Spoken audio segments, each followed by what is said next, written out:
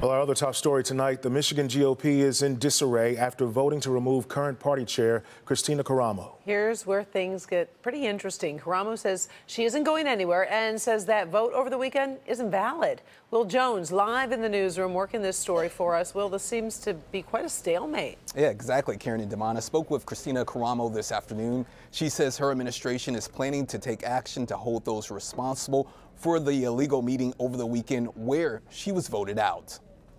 The Michigan GOP making it clear this morning in its weekly newsletter that Kristina Karamo is still in charge.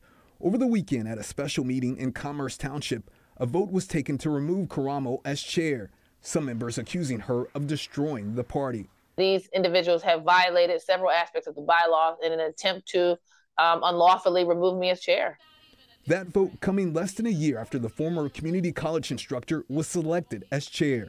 I'm just focused on winning elections. Yes, this is a distraction, but that's kind of the point. You know, since I became elected as chair of the Michigan Republican Party, there's been an effort to delegitimize me as chair. The ongoing chaos has Michigan Republicans on edge. It's not, a great way to attract candidates, but it's also not a great way to attract non-Republican voters to the party. Republican strategist Jason Rose says it's not too late to right the ship before the upcoming election. But I expect with what happened on Saturday that we're probably going to see a lot more kicking and screaming over the next weeks and months that are going to get in the way of campaigns organizing and working with the party to be effective in November.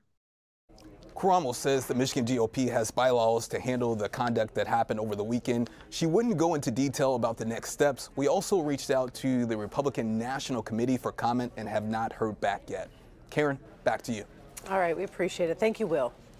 Well, that turmoil in our state's Republican Party comes as the 2024 election cycle is heating up. The Iowa caucuses are now just 1 week away, one of the first major tests in the primary season. The GOP candidates are chasing former President Donald Trump, who is far and away the front runner in the polls. Nikki Haley and Ron DeSantis took shots of each other over the weekend. DeSantis suggesting Haley is really in this race running for her donors.